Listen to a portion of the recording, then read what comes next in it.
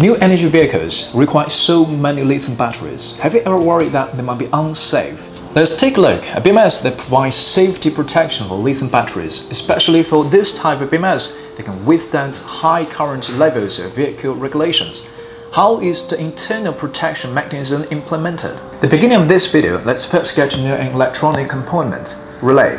Relay is a great invention and creation in the history of human technology. There are many times of relays. Its working principle is to input different variables, inductive signals such as current, voltage, temperature, pressure, etc. When these variables reach the set values, output control signals are achieved on and off of the controller circuit. When the input volume decreases to a certain extent and remains long enough, restore to the initial stage again. For example, temperature relays automatically perform power on and power off actions when the external temperature is above or below the set value. For example, electromagnetic relays utilize the suction generated by the current in this input circuit between the iron core and the armature of the electromagnet to achieve the on and off action of the circuit. The relay functions as an automatic regulator in the circuit safety protection, conversion circuit, and other functions. It's actually an automatic switch that uses small current to control the operation of large currents. Most common lithium battery BMS use integrated circuit MOS transistors for protection by using MOS transistors for switching circuits.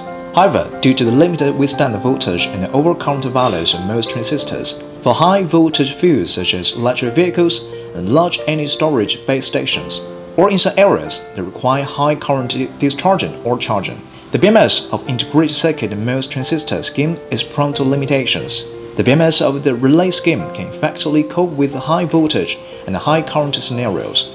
On the BMS of the relay scheme, the adopted relay is a multi-contact relay that integrates multiple functions at one point, depending on the different forms of input variables. Simultaneously convert, disconnect, and connect multiple circuits, realize automatic, remote control, and monitoring program control circuits, thus achieving automatic operation. The most prominent advantage of the BMS of the relay scheme is that capable of withstanding large currents and voltages. You can customize settings as needed, for example, adjusting parameters such as protection voltage and current during the discharge process. It also has advantages such as high reliability and strong anti-interference ability. But due to its large size, high cost, and high weight, the BMS of the MOS transistor scheme can be smaller, more flexible, and more durable. Therefore, in low speed or low current fields, the mainstream choice is still the BMS for MOS transistor solutions. This is the end. Likes and subs appreciated. See you next time. Bye.